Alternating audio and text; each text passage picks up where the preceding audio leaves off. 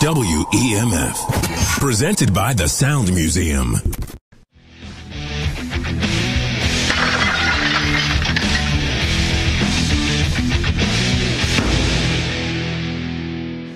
Hey everybody, I'm not usually political.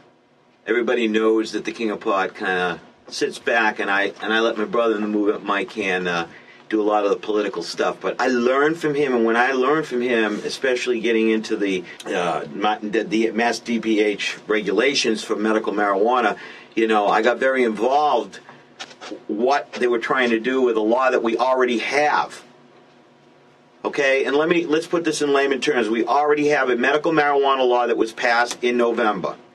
And now we have opponents, people that were against this law, let's say. Okay? They've been allowed to sit on this board or this committee and help redraft the laws we already had. Now, let me explain what has happened here. We get the vote in. They end up pre-drafting a regulation on it. We go in and we speak as the public on what they proposed in the drafts. Now, me and Mike went 3 weeks ago to the Mass Department of Health, talk about these regulations. There were some good things in there, and there were a lot of bad things in there. And in the beginning, while we were there, all we saw were a bunch of suits, okay? A lot of suits, a lot of people with money. Everybody talking about dispensary. I mean, come on. Nothing about patients until Mike got up and finally said to the Department of Health Regulations Committee, hey, did we ask what this is going to cost the patients? Has anybody here, everybody's talking about dispensaries, and now, after listening to us, getting up there talking, I myself got up there and talked, it seemed like they didn't even listen. I said this. They said under the law now we all can grow marijuana, okay, until the dispensary is built. But after the dispensary is built, now you can't grow anymore your medicine, and the medicine that you were probably growing for far less than you could pay in the dispensary, you are not allowed anymore to grow. You'd have to apply for a hardship. There's about 12 questions. You've got to submit a fee. You've got to wait until you find out if you get okayed or not. And then your grow has to be inspected, this and that. Well, it's all this red tape. The average person isn't going to go through it. So they're going to make it hard for you to procure your own medicine. And why is that bad, you say? Well, let me explain. There are certain strains of medical marijuana that works for certain people. So if you're allowed to grow, let's say, an indica that's a blue cheese strain, and then you have to stop growing, and now you might have to drive 150 miles because that doesn't matter where the dispensary is, the 25-mile clause, whatever. No. It could be anywhere in Massachusetts. You got to drive there and pay whatever price they're doing. It's like, okay, you have one supermarket in Massachusetts, and everybody's going to go shopping there. Wow. Wouldn't you like to have the monopoly on that? Folks, that's exactly what was happening, and that's what we were in there talking about with the drafts. We wanted those things changed. We didn't want them to say that we couldn't grow, that we had to buy from a dispensary. We didn't want them to say that there was only going to be one caregiver per person. That's ridiculous, too. That has to end. Did they listen? No. They re-released the drafts this week. The final one. And it's worse. Nothing changed. It's all for the suits. It's all for the big business. It's all for people that want to get into the dispensary business and sell marijuana to the patients. It's not about the patients, folks. No, that's why King of Pot is coming out on this now.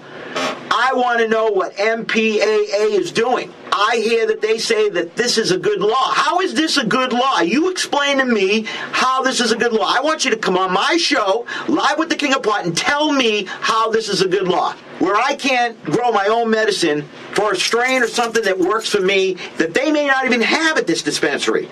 So tell me how this is for the patients. Your MPAA, you're supposed to be for the patients. I believed in you. I can't believe that you think this is a good law. I think it's a horrible law. WEMF Radio Now. There he is. This is Michael Malta. KOP. The King of Pot. Wow, Frank, that was from May 2013, more than a year ago. Yeah, and we just had we got Crespo behind the board, and he mentioned that while we were listening to it, that not much has changed. Yeah, and that's the whole point of this. Yeah, we we've got some special guests in the studio, but before we get to that, we wanted to kick it right off with this whole medical marijuana thing, because we wanted to remind people how long this has been going on, how long this story, since May. I mean, that is May 2013. We're another year past that, more than a year. Michael passed away a year ago in 2 days. I mean, in 2 days from now, it's going to be a year since he passed away. That's crazy. And just to think back, that was at May. Think of how long ago that was. And the things he's talking about, the things we started calling them out about in May 2013, now it's just, there's a roar and there's a huge protest. I think this is going to be an epic event. I can't wait for it. I'm glad that someone else has taken on the mantle, a bunch of other activists besides myself, because people were asking me to, stage another protest. We had done that with Michael in the past against DPH, and I just didn't have that time commitment, that energy. I didn't have that. I couldn't do it, and I wasn't sure who could, and a bunch of people have stepped up, and I'm very confident this is going to be not only as good as what we did, but much bigger. Well, that's the thing. I mean, there's what, like 200 people that are already, said that they're going to be going.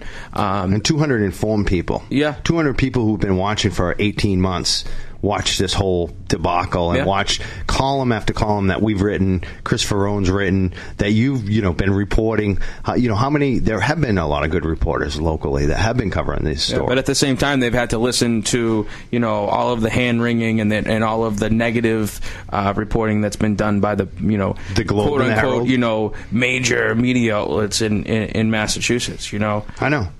And so that's one thing that definitely worth mentioning. We want to challenge the local media. Some of them think maybe I'm a little too rough on them, maybe at the Herald, but prove us wrong. Well, yeah. Prove us wrong. And prove us wrong by doing more than one positive story. Or, prove us wrong. Like, so many times we've done protests in the past, and I'll give them all A quotes. Frank, I'm very critical of myself at times, right? True fact. If I'm not good, I'm going to admit it. On certain occasions, I am very good, and I give A+ quotes, and I know it. Yeah. And it's stuff that should be covered and picked up by the Globe. They won't touch it. They'll go after the worst comment that can be found. Mm-hmm. They'll look for the worst commentator, not the best. Yeah, well, that's what they do. I mean, it all depends on what the person who's writing the story wants to skew it as, And so they'll take, 4 words out of a sentence and then string them together when they weren't even in, consecutive order to say what they wanted to say. Yeah. So we can't wait. I'm very excited about what they're doing. Mass Care Normal, Northeast Institute of Cannabis. Yep. They're holding a event this Friday night. October the 14th. It's actually, I think it's 11 in the morning on October the 14th. No, I think is it the 12th or the 14th? I'm pretty sure it's the 14th. We need to look that up. We always got our dates wrong. I just had the Facebook page. But no, I was even talking about... October 14th, you got it. But I was also talking about Friday night. Before that, the sign-making party. There is a sign-making party, absolutely. At Natick, so they're doing a lot, and they're doing it right, and it's going to be a huge event. And there has been some controversy about MPAA, and we worked with MPAA in certain ways, and also gone after MPAA. And, I see all sides of it. I think my comment on the Mickey Martin thing, where he posted the blog. Yeah, I didn't read the whole thing, honestly, because being an activist, I understand that there's different prongs of attack. Yes. There's the person that works in-house and is friendly with the politician or the policymaker and, tries to coddle them and say, okay, well, I'm going to push for what I want, and then, all right, this is what I'll accept, and this and that and the other thing, and to have the positive face. But at the same time, there's also, the prong of attack that needs to be, like, this protest right here, where people are out in the streets and screaming and yelling. It works both ways. You need both elements of it. Yeah. And now you see the MPA coming around and saying, listen, 2 years later, we defended you. We told patients to be patient. And now this is what we've gotten. Nothing. Just more time, more obfuscation. Basically agreeing that the side we've been on in the street is right. They're basically, and for people who attack MPAA, I understand. Been there. But I just hope everyone realizes the real enemy is the governor and the DPH, and that's where we need to focus. And I see both sides of it. I think Mickey's blog was fine. I don't see anything wrong with it, honestly. Yeah. I think it was fine. He had every right to write that. That was his feelings. That was his, he's pointing out something as a journalist, fine. Yeah, well, we all believe in freedom, right? So everyone's entitled to their opinion. And I've done the same thing to MPA. No doubt. Me being a hypocrite, so you're number one. But I also feel for Matt Allen. I think he is a good individual. I think he does care. I think he should join this. If MPA hasn't, maybe they have, because I heard, that there are going to be representatives from MPA at this protest. For sure. So there's been a little, infighting or, whatever it is this week about that. But the main thing is, what's the hashtag for this event? It's unacceptable. Yeah, and Frank, you kicked it last week. That's one of the reasons I'm so excited about this upcoming event is, I can't be there. We talked about this. I'm working right now. I have a full schedule. There's no way I can take another day out. My teeth. Have you seen my teeth today, Frank? They look beautiful. I'm getting my teeth fixed, and I'm using all my sick days for that. I have no more sick days for the rest of the year. But you're going to be there. I will be there. At this protest. For sure. You're going to be covering it for us. I'll be filming. I'll be interviewing. I'll be yelling. I'm bringing the bullhorn down. And last week you covered the other thing at the State House with patients. Absolutely. And it was excellent. Excellent. So I want to thank you for doing that report last week. For sure. Thank you. And Chris Ferrone, too. We'll try to get him down there from the dig. Absolutely. I'm sure Ferrone will be down there from the dig. But, that really opened my eyes, because I've always, the MPAA event that they had, because I had always heard about little kids who have seizures. I had always heard about that and how marijuana, cannabis can have such an effect and help them. And it's been reported in other states. For sure. It's shown on mainstream media. But I've never really seen it. Up close with my own two eyes, and never really, seen, only a fraction really, but of the struggle, that must be every single day in and day out. And to see the hurt and the pain, on that mother's face when all she wanted was for a kid to be okay and for a kid to be able to start developing. That's all she wanted.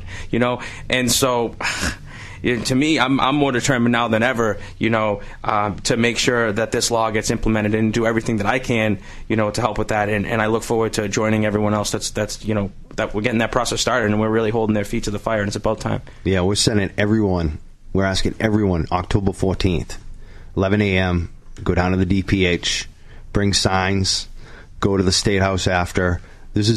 Put on your best foot, bring all your friends, tell everybody. We're asking everyone from here until then. Yeah. And then, at first when this happened, too, it was like we were making phone calls, and that was the thing we were really promoting because that was the thing to do at the time. And it still is. You should still be making phone calls, and you could still walk in on Monday or Tuesday. You don't have to do it on the day of the protest.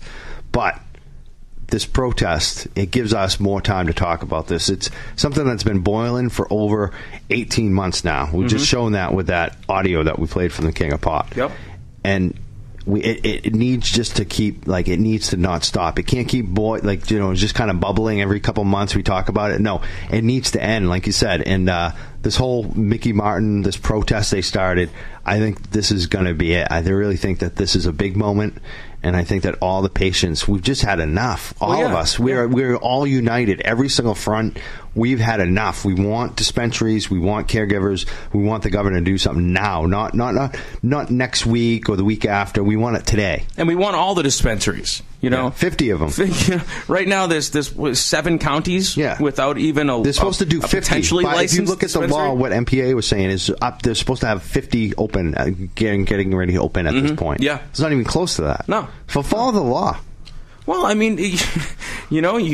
KOP was saying, man, you've got all these suits, you've got all these outside influences. You got people like Valerio Romano, who we've talked about, who wants to come in and say, the price of, marijuana at a dispensary, should be equal to or more expensive than the price of, marijuana on the street. I don't know if he's saying that anymore. Where's he now? Where's he now? Like these laws have been implemented. He made his money as a lawyer. Lawyers made a lot of money on this. Also, the other side that that has gotten a lot of work out of this is the prevention side, the losers of the debate for medical marijuana. But Frank, I'm glad that we opened with this. The protests, we're going to keep talking about this throughout the show. We're going to get back to this. We got some special guests on the microphone. We're going to kind of switch to another topic. It's still really activist related. Yeah, and we don't have to lose you. Everyone should continue to listen because we're focusing on big things like movements locally that we think are exciting with a lot of support right now. For sure, and folks who are out there getting things done. Yeah, that's important. And we're going to kind of switch it up, but we're going to get back to medical marijuana and this whole protest in a little while. We have Headie Lifestyle here. They're going to... In the building? Yeah, they're in the building. We got Kyle doing our social media here. Thank you, Kyle. Yeah, thanks, buddy. Yeah, we're going to get you on the microphone soon, too. And Dave Crespo behind the board. Thank you for being here, big dog, Dave Crespo. Thank you, man. Hey. Already exhilarating show. It is. We're fired up, man. There's like so many fronts. Gotta be. Yeah. And we're the Young Jurks, by the way, here on WEMF Radio. Yeah, every Saturday at 6 p.m., 1 powerful hour is how we do it. I'd make a really high-pitched, like, Iron Maiden screaming voice right now, but I'm not going to... There you go. So right now, let's just switch it up. We have...